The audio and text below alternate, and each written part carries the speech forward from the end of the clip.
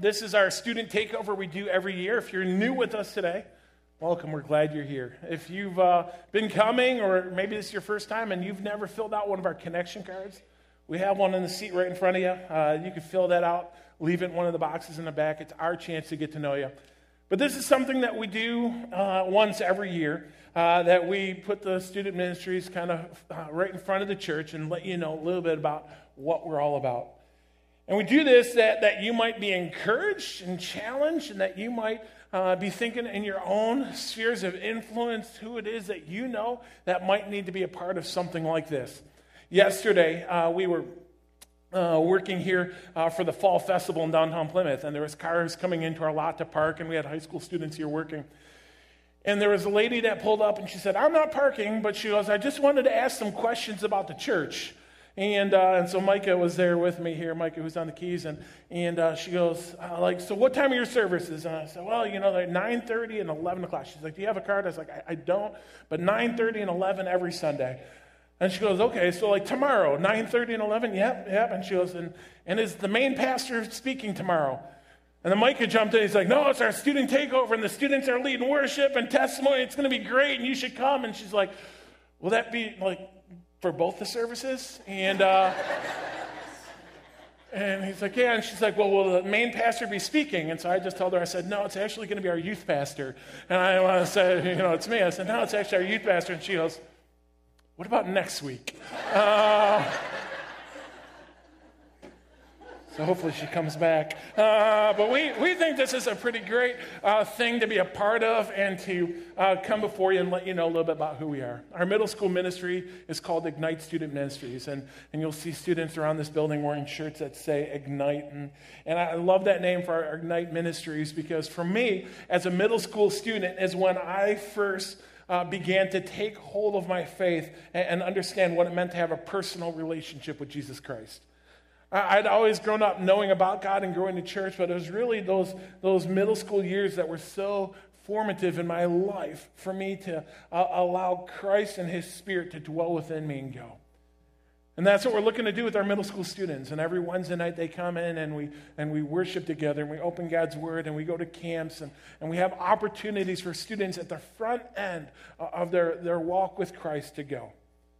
In our high school ministry, we call Lighthouse Student Ministries, and Lighthouse was a name given to the group by the students a number of years ago, about 9 years ago. Our students named the group Lighthouse, and it was based on the fact that high school is those are some tough years. And I would say this, and I say this probably every year on this Sunday, I think that our high school students have it more difficult than any generation before, with the challenges and the temptations and the world that's around them, that this is an unbelievable time to have to try to live your life for Jesus in our current culture. And yet every week we're seeing students come and be a part and choose to take place. And I'll tell you this, if you haven't been around our student ministries, we're not very flashy. We're not very trendy. We kind of are who we are. We connect, we worship, we open God's Word every single week. And yet we allow God to do the work to draw those in who need to know Him. And I want to talk to you a little bit today about what that looks like for us, and what we're trying to do with our students, and how we're trying to have them take the Word of God and take that out to the world. This last January, I told our students, I said, "Well, we're getting ready for winter camp," but I said, I got to let you know that as we go to winter camp, we have a limited amount of space. We can only take 74 students because the facility we've been at for years will only allow us to take 74 students. And so I said, so we're starting signups next Wednesday night, and we're going to have to cut it off. And our first night of signups, we had 83 students that signed up to go to camp. And so we said, well, what are we supposed to do with that? So the next Wednesday, I let them know. I said, hey, I am actively trying to find a new facility because we're not going to fit where we were, and I don't want to tell people they can't go right from the start. And one of our students, Max, who's graduated, he's like, "You said you were going to cut it off. Just tell people they can't come." That's our lead pastor's son. And I looked at Max and I said, "You're not signed up." He's like, well, you know I'm coming. I was like, that's not how it works. And so we went and we found a new facility that wasn't far away. And so we were trying to do some different things to make our camp experience great. And one of the things we did is like, we said, we want to make this room our own. So I went on Amazon and I ordered these letters that spell lighthouse. And those are up in our room now. If you've never been up to the student rooms, today's your day. Go up those stairs when you leave here and just go take a peek. If you've never gone up there, it's the best part of the whole building. Every time people go up there, like, I had no idea this was here. But we got these letters from Amazon. They light up, and they spell lighthouse, and we're like, this is great. So Scott Henderson, our middle school director, drove over to the camp to build these letters. They came in these cardboard boxes from Amazon, so he got there ahead of the group, and he was building the letters, and I got there, and he was almost done, and he pulled out one of the last letters. He's like, Jack, we have a problem. I was like, what's the matter, Scott? He said, we don't have an I. They sent us an A. Now, if you look at the lighthouse word there, you can see, because what I told him, I said, Scott, you need to make it an I. And so up close, you can see that's not an I. That is a poorly constructed A. But when you back out, we can go back out to the picture again. When you see it, it looks like an eye, okay, from a distance. Like, hey, this is good. This works. And so we rolled with it, okay, and it was great all weekend. We kind of laughed about it. And so when I got back, and I knew we were going to take those letters and we were going to put them up in our room, I went back on Amazon, and I said, hey, y'all sent me an A. So I sent back the pieces of the A that we cut up, and they sent me an I, and I replaced it, and I put it up in our room, and our students complained. I said, we want the A back. I said, no. I said, this is, it's supposed to be an I. And we talked about that even with our students, is that, as I said, y'all, don't settle. Don't settle for mediocrity when we can have greatness of having the I where it's supposed to be an I. And with our students, as much as I can joke about that, and I'm like, don't live in that life of an A when we can be an I. What we're doing on a weekly basis is challenging them to be who they are created to be and to do what they've been created to do. And when they can be who they're created to be and do what they're created to do, God will begin to use that to do a mighty work in their lives. And we've seen that time and time again in the lives of our students and the impact that they're having in this area. And I want you as a church, a Solid Rock Bible Church today, to walk away encouraged by what God is doing in this generation. And specifically what God is doing in the lives of the students here in our church. And I want you to see this ripple effect that's begun to take place. There's a story in the book of Matthew, and I say it's in the book of Matthew, but it's actually also in the book of Mark and Luke and John. There's only one story before the triumphal entry in the last week of Christ's life that's included in all four Gospels. In Matthew, Mark, Luke, and John. And it's the miracle where Jesus feeds the 5,000. And why is it that four different accounts of the life of Christ that all cover a variety of teachings and miracles and things that happen in the life of Christ, why is it that all four authors felt it important enough to include it in their gospel? I want you to see it, and I want you to see a couple key words that are right in the middle that I think are so important in the lives of our students. Matthew chapter 14, verses 13 through 14 says, now when Jesus heard this, he withdrew from there in a boat to a desolate place by himself. When the crowds heard it, they followed him on foot from the towns. When he went ashore, he saw a great crowd, and he had compassion on them, and he healed their sick.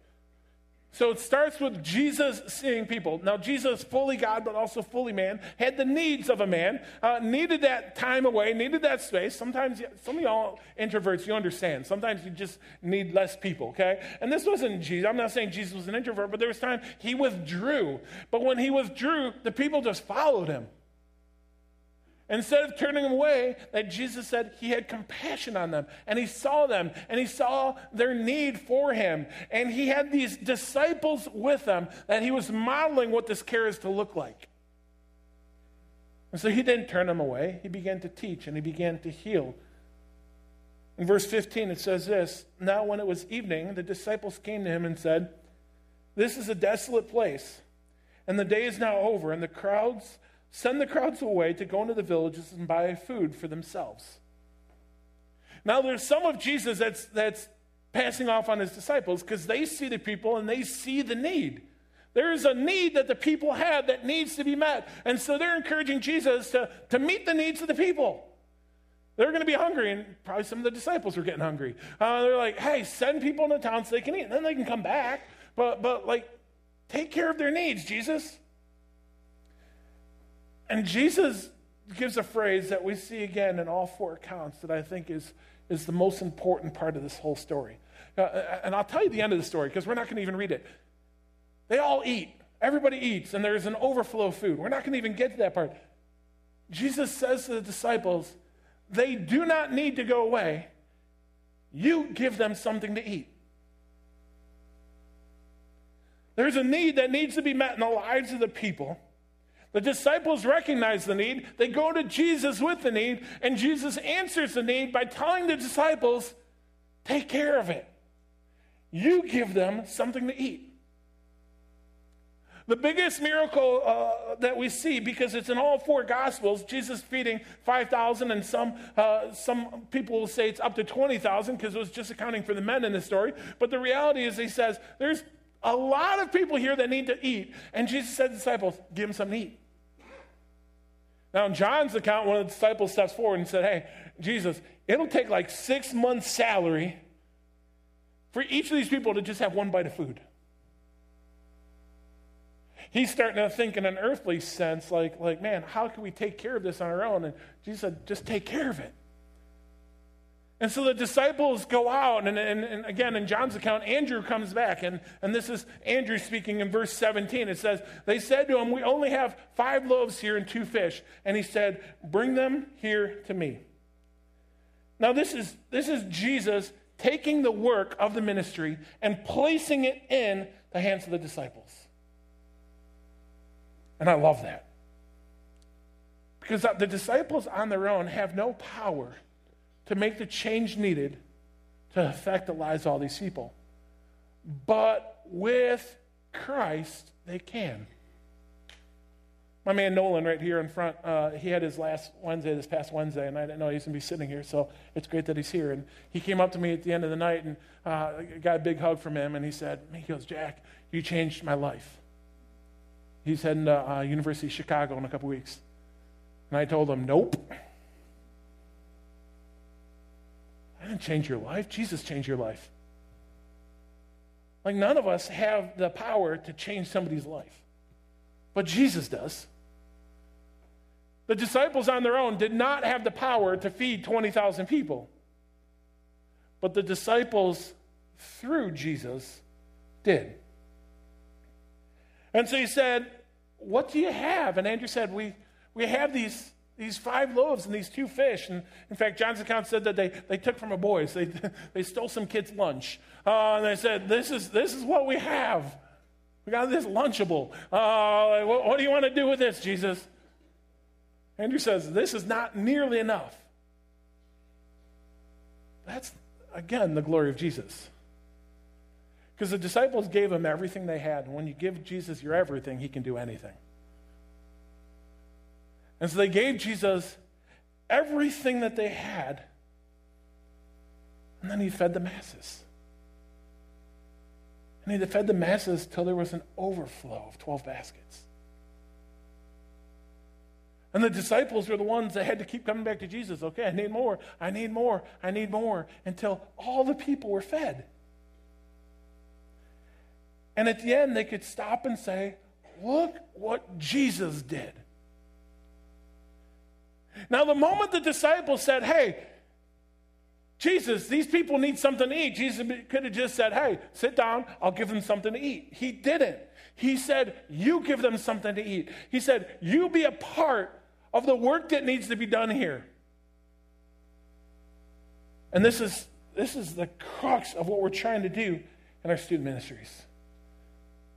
We're trying to point our students to Jesus, to not just believe in Jesus, but then to be willing to be used by Jesus.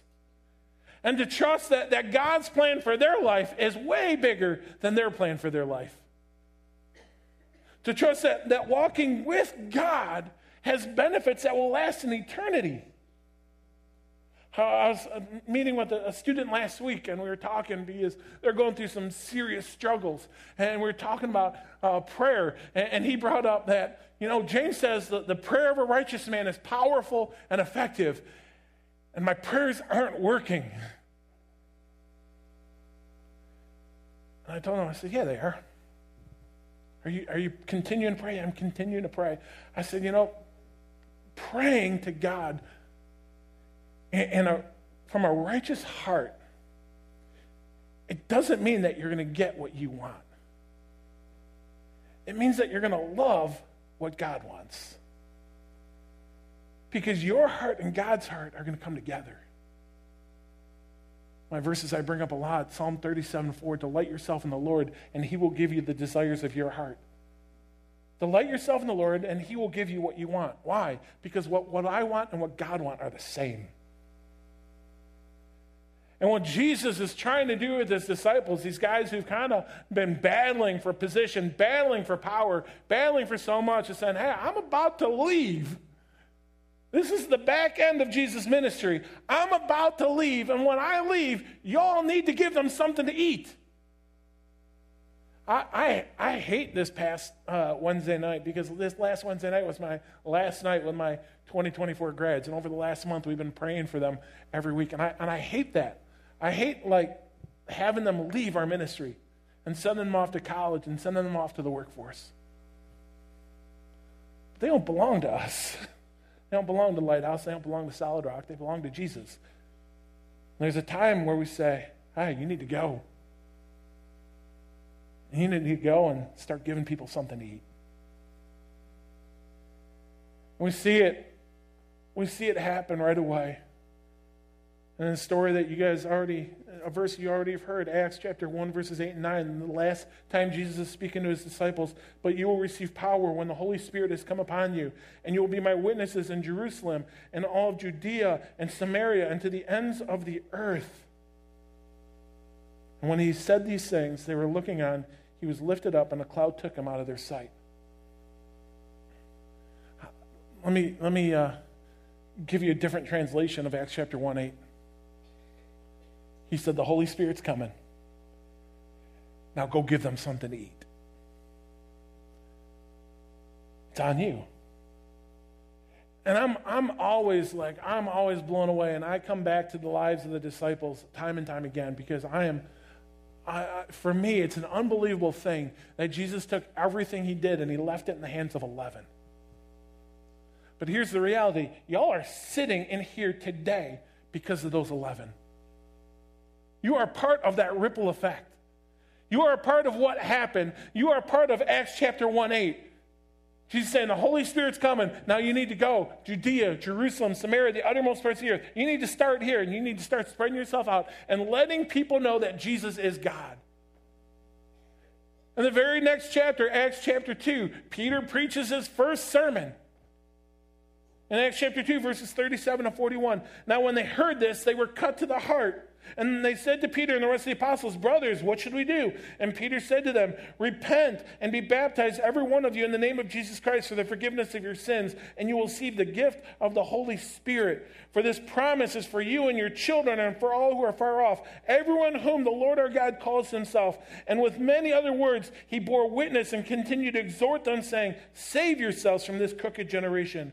Those who received his word were baptized, and there were added to that day about 3,000 souls. Day one of the church. Jesus, in front of the crowds, you give them something to eat. Jesus leaves. Hey, it's time to give them something to eat. Acts chapter 2, they give the people something to eat. And they respond. And the ripple keeps going. Friends, here's what we can't be as the church. A lot of us, we just want to come into church and be fed and be fed and be fed and be fed and be fed. And I understand that. I'd like to be fed, not just with the Word of God, just with food. I like to be fed, okay? But hear this, the church isn't meant to be like some all-you-can-eat buffet where you just come and be fed and get full and go home and sleep. This is supposed to be carry out. This is supposed to be take your food and go. And give others something to eat. The moment you place your faith in Jesus Christ, you have a responsibility, an obligation, a job description of being one that is going to help feed others. And for us as a church, that's why all these opportunities we have, like if you came in today and you're like, man, this music isn't for me, this is a little bit too chaotic, I understand. If you're like, this music is for me, we do this every Wednesday night. Talk to me. Come serve with us. We need people who are pouring in this generation to go out. We need people who are lining up to serve in our Awana ministries, to teach kids the Word of God, so they may take that Word of God and give it to somebody else. We need men and women who are going to be committed to being a part of our Bible studies that we have here, not just so you can take in, but so then you can take what you've learned and give it away. And we're getting to see that. 2 Timothy chapter 1, verses 13 and 14. These are the final words of Paul. 2 Timothy is the last book that he wrote. Paul was influenced by those disciples at his conversion. Those disciples were influenced by Jesus, so there's a continuing ripple effect. Paul influences Timothy, a young pastor, and so he tells Timothy, this young pastor, follow the pattern and sound words that you have heard from me, from the faith and love that are in Christ Jesus, by the Holy Spirit who dwells within us. Guard this good deposit entrusted to you. Guard this. Take this seriously. Paul, in his final words, is talking to a pastor that he loves. He's like, you need to take this and you need to take care of it. But here's the thing. When you guard something, we think of protecting it and hiding it. We don't guard the deposit of the Word of God by hiding it. We guard it by sharing it. And friends, I want you to be encouraged. I want you to know that we have been called to use the gospel of Jesus Christ for the glory of the kingdom of God. And every single person in this room who calls yourself a follower of Jesus, if Jesus was here standing beside you right now, he would say this to you: you give them something to eat. They went from Jesus to the disciples, to Paul, to Timothy, to the 3,000, to us being in here right now. And where's it going to go from here? Back in 2020, which was a fun year to do youth ministry, there was so many things that we had to figure out as a church. But one of the things we started doing in the summer of 2020, as soon as that we felt like we had the availability to do so, we started meeting with our student ministries. And our students kept coming out, and we were filling the lawn every week, and we were filling this building every week with students. And we had some people that called in to complain. We had some people that wrote in and emailed the city and didn't like that there were so many students that were gathering on Wednesday nights. But I got a message on August 26, 2020, from Bethany Taylor, who I saw walk in. Where's Bethany? She's back there. I got a message August 26th. I had to go back and look. 2020. It just came into our church Facebook account. She said, hey, she goes, can the youth pastor please contact me? Because I saw all these people, and first when I was getting, can the youth pastor contact me? I was like, oh, shoot. She said, I saw all these people, and I just had some questions. I got a girl that's in high school and a girl going into middle school. And so I called her. She called me. I sent her my number. She called me that afternoon, and I can remember the conversation so clearly. But she talked about her girl, Elise, who's also sitting right here. And she talked about that she was lacking a little bit in life, which is crazy for me to think about now that I know Elise. She was lacking a little bit in life, and she wasn't sure what was going on, but she needed something. And she goes, can I have them come out to your youth ministry? And I said, yeah. And there was this ripple effect that happened from there that I want you to see. Can I have the choir and the band? Can you guys come back up here real quick before I even start this video? That way we're not distracted by your guys' chaos, and we're going to talk about this in a sec. I want you to see the ripple effect that came from a Facebook message, and August of 2020. Watch this video.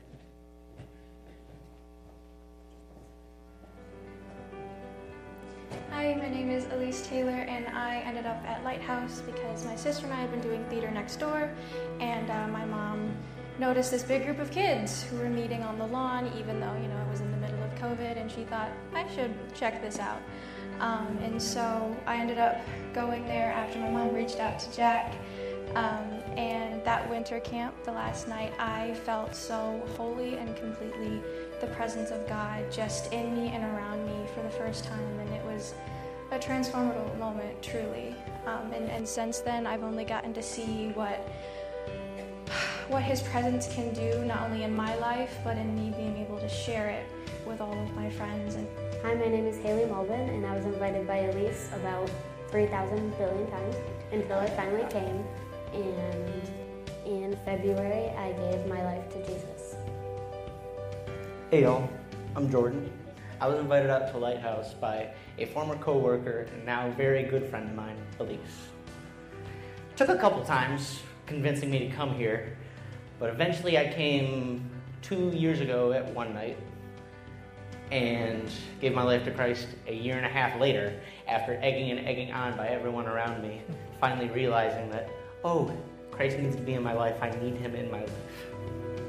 And I'm so thankful and so grateful. Not only was Elise inspirational to coming to my faith, but it domino affected onto my dad as well, who had been struggling since childhood to come to faith and accept Christ into his life. And then on Easter Sunday on this year, he felt the presence of God in his soul when he was worshiping during a service. And He led him into his life, and it was one of the greatest moments of his life, he said, truly.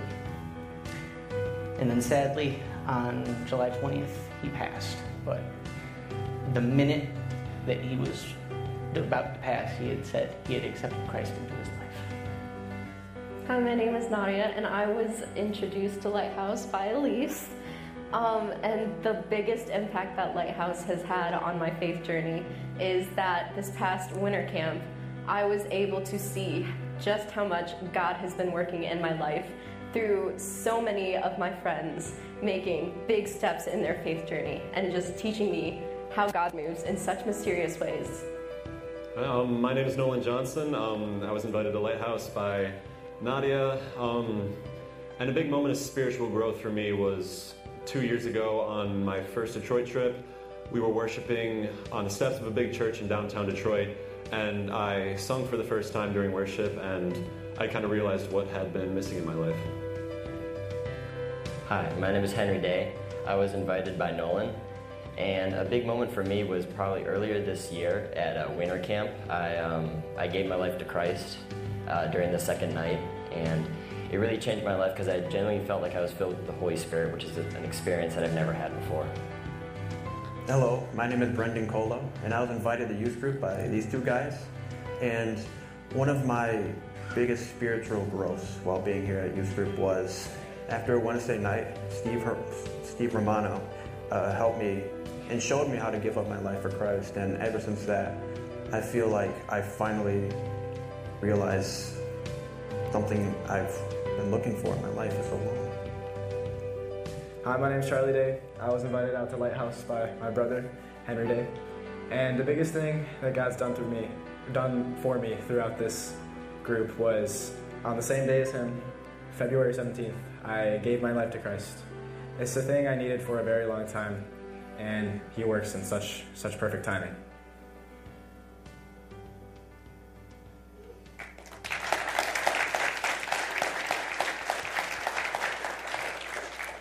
So as you guys saw, very big family tree, and passing down pretty well, right?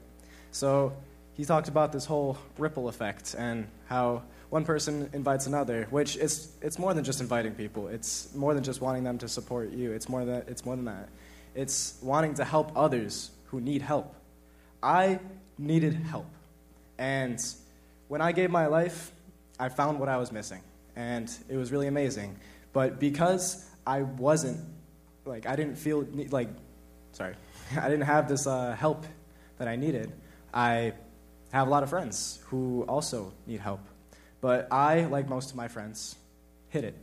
I was scared, I was lonely, and I needed something, and that something was Jesus. And as you can see, I haven't invited anybody yet. Well, I try, but all I can do is invite. And like God said, like Jack says, God's timing is perfect.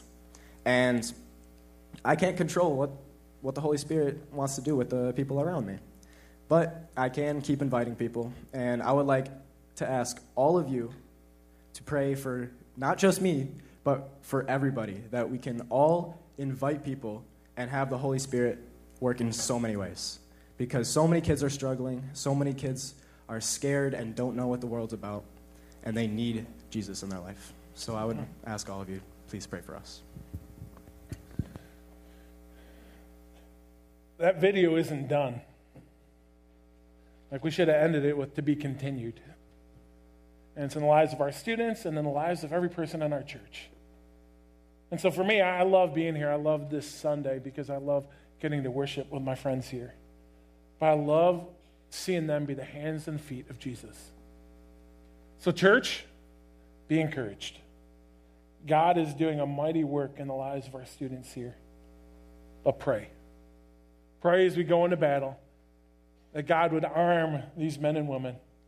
He would protect them. He would lead them. He would direct them for His glory. And that we would be a part of feeding the people. Would you all stand and join us as we worship?